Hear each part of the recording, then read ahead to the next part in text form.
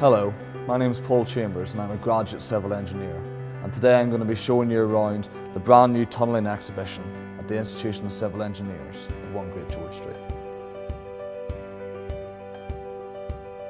As we enter the exhibition, we're met with this timeline which runs us through the history of tunnel construction in ancient Egypt and running through to the future of Europe's mega projects. Some of our greatest projects just begin with an idea, and often civil engineers' ideas can come from nature. On this first display you can see how Brunel gained inspiration for his Thames tunnel from the shipworms, and how Japanese civil engineers developed the bullet trains based on the flight of a kingfisher. We can also see how civil engineers are completing the circle with the construction of Wallasey Island as part of Crossrail as a new nature reserve for England's wildlife. The second display shows different tunnel construction techniques, so you can see how engineers have solved different problems with different techniques. Our third and fourth displays go through some of the most important historic construction projects, not only to the ICE but to the world of tunnelling.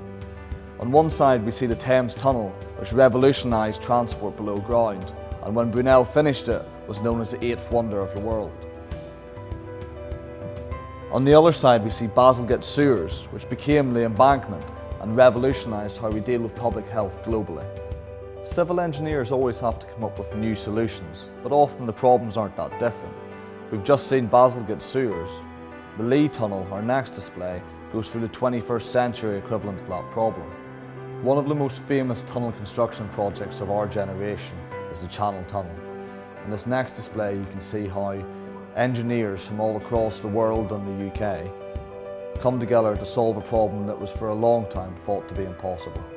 Tunnels aren't just for transporting things, they're also for transporting the lifeblood of society, which is often power.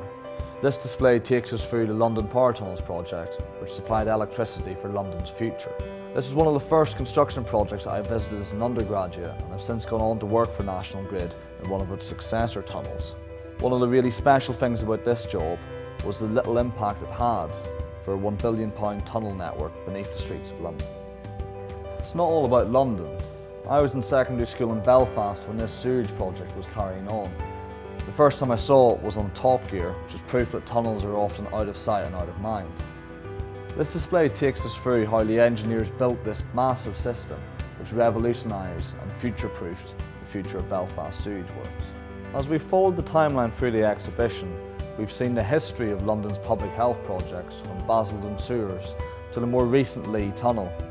This next display shows the future of projects in this area with Thames Tideway. This mega project will protect London for the next future generations in terms of public health. The construction method for these tunnels is a tunnel boring machine, and Tideway have kindly donated this TBM, which shows just how complicated the inside of these machines can be.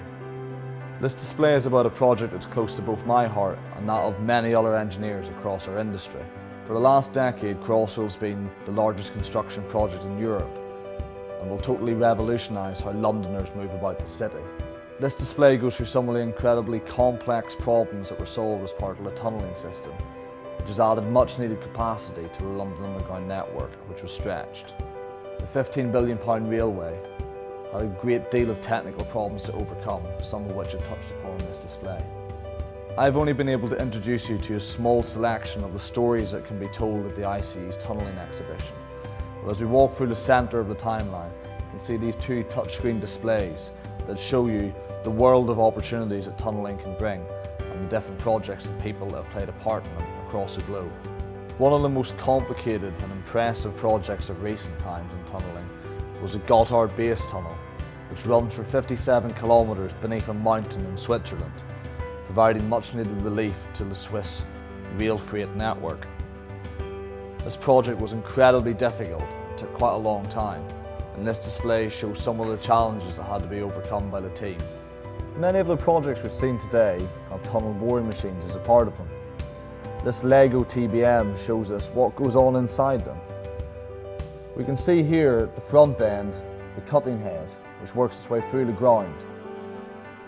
The spoil is then taken up through this screw system and then fed onto the conveyor belt, which feeds it out of the tunnel. Then to create the tunnel itself, we bring in concrete segments like these, which is fed to the front and used to build the lining. Once the lining's in place, these jacks can then push the whole machine forward, bit by bit, to create the tunnel. The exhibition has taken us through the beginnings and the history of tunnel construction, right through some of its most notable projects. It also shows us some of the most notable future projects, one of which is this Fehmarn Belt project connecting Germany and Denmark. This will be the longest road and rail immersed tunnel in the world when it's completed in 2028, and is good evidence for why we need more people in the industry to help us meet the challenges like this of the future.